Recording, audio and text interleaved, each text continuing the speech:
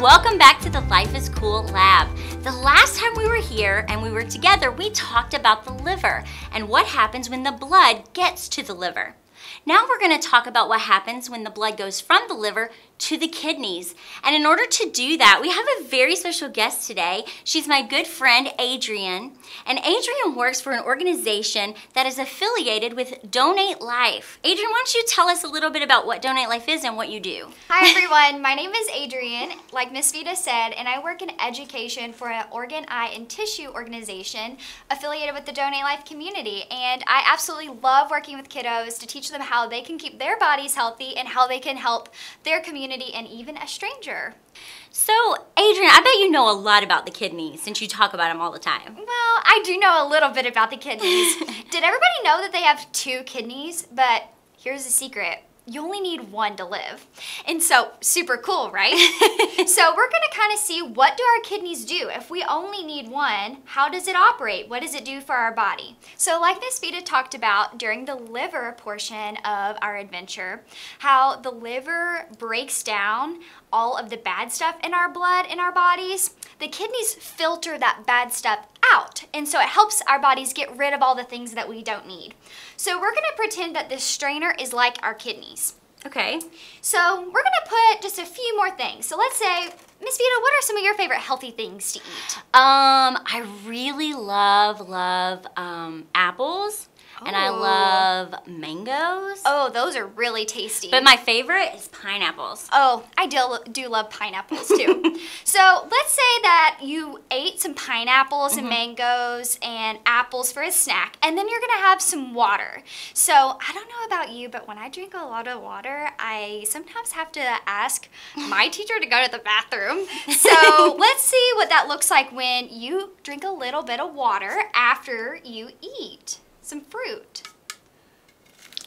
Oh, so like most of it goes through. Yeah, so this is our blood, and it is cleaning out all of the bad stuff. So all this water is what we call urine. And that is when your body is breaking down and filtering out all the bad stuff in our blood that we don't need anymore. But what happens when we don't eat all the good things like pineapples and apples, and let's say we have, I don't know, maybe some pizza for lunch and a bag of chips, and what about maybe a soda? Then we'd have like a lot more sugar, right? And a lot more bad things. Absolutely. So let's use this capful here to represent what that looks like when we have all of the bad stuff, sugars and salts and unnecessary stuff our body doesn't need. We're gonna just add a little bit more. Okay, so can you pour more water to demonstrate what that blood looks like then? Okay, so, oh wow. So like not as much of it gets through. Not as much, no. You can definitely see some hanging out up on top. So let's show everybody what happens when you drink a lot of water. So you've had a lot of salty foods, you've had a lot of sweet snacks, but your body is trying to get rid of all of those bad things it doesn't need, and we drink a lot of water. What happens then? Okay. Oh my gosh! I think I got splashed! So that's why you should drink a lot of water, because your body and your blood need to get rid of all the bad stuff that it doesn't need.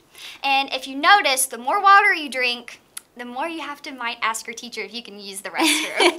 Well, Adrienne, so what happens if I only eat lots of candy and candy bars and chips and stuff, but I don't drink enough water? What happens? Well, we're gonna meet a special guest later on our adventure that's gonna talk about his personal experience. But when you don't drink a lot of water after you've not made very many good choices, you've chosen a lot of treats instead of maybe some important meals of your day, then that means that your body is not gonna have very much energy, and you're not gonna be able to filter out all that bad stuff. You might even get a headache because your body is something we call dehydrated. So you need a lot of water so that you can feel hydrated. Well, thank you, Adrienne. I'm so glad you got to stop by today. Thanks for having me. I hope this isn't the end of the kidney conversation, because you know I do love talking about the kidneys. Well, luckily, it is not the end. And when we come back, guys, we're going to go on a field trip to visit with a couple friends who are going to talk about their personal experience and tell us what happens when your kidneys stop working properly.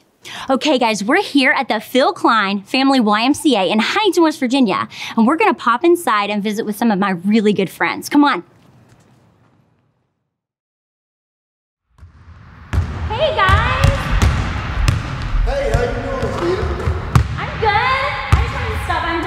today. What are you guys doing? Oh, we're just playing a little game of kidney, that's all. What is kidney? It's like horse, but we're using the word kidney. Okay, and who's winning? Me, of course. Of course. So guys, this is my good friend Sean, and this is my good friend Kara.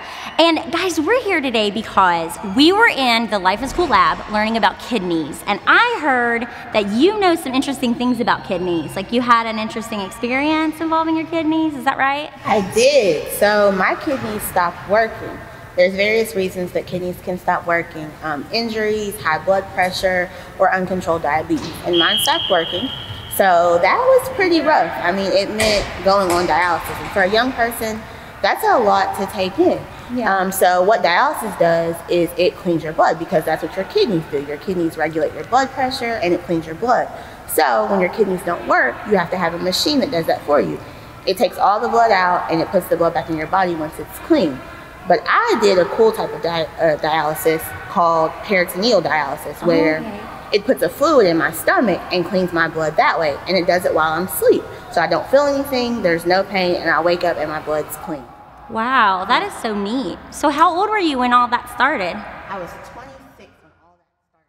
So pretty emotional. Yeah. Big life changes with that. Yeah, so what kind of things had to change when you started realizing that your kidneys were failing and that you were having trouble? Like what sort of lifestyle changes did you have to make? My diet and time, because going to dialysis or having to do dialysis, you have to change when you sleep, when you wake up, and the diet is the main thing. You can't eat a lot of carbs and water. You're on a lot of water restrictions because with your kidneys, you typically pee out all the toxins that your kidneys use to clean your blood, and with the water, when you're not peeing, you have to get it out somehow, so you have to kind of control your water intake. Wow, that's a lot. That's a lot of stuff you have to do every single day. It is.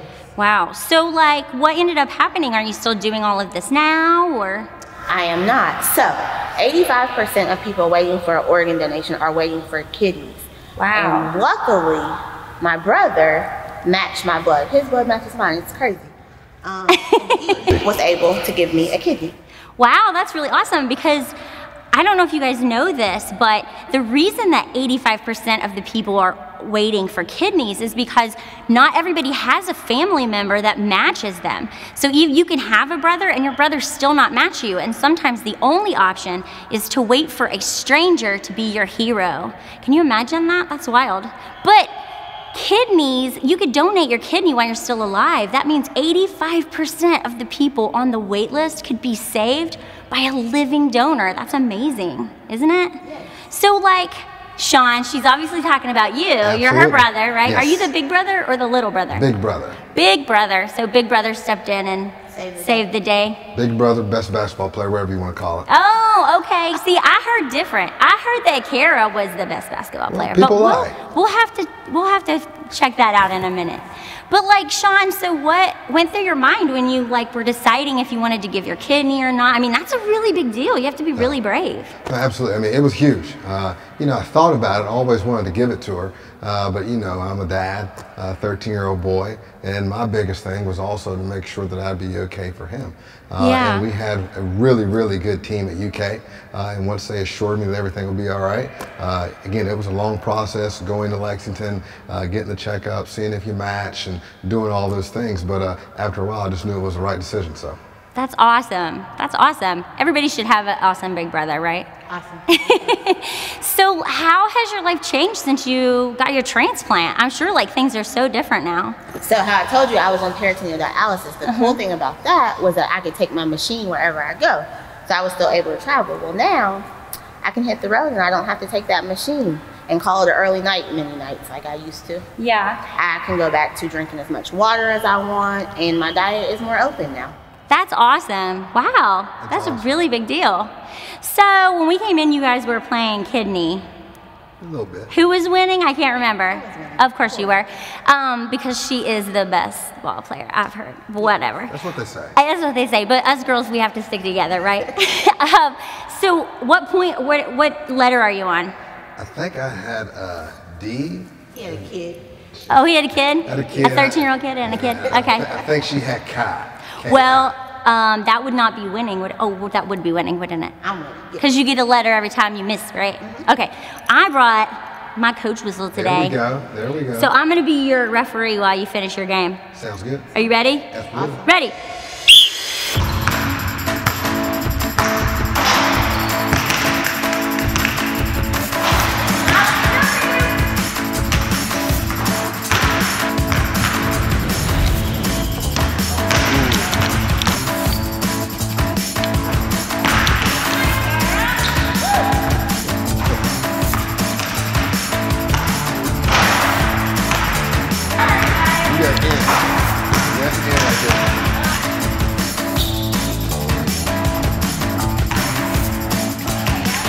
That's up to you. It's over.